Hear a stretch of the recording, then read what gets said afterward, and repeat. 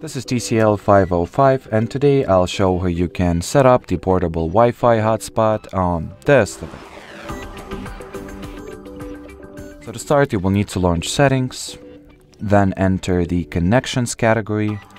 Next, go for the Hotspot and Tethering, Mobile Hotspot, and here's the Mobile Hotspot Settings and Preferences page.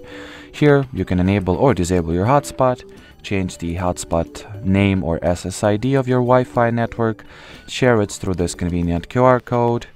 You can also obviously change the security protocol that will be used, as well as the hotspot password.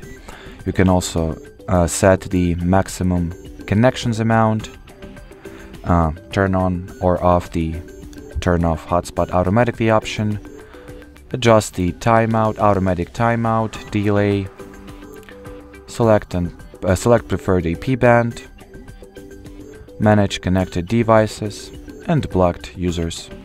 So that'll be it for this video. Thanks for watching, thanks for your attention, and bye bye.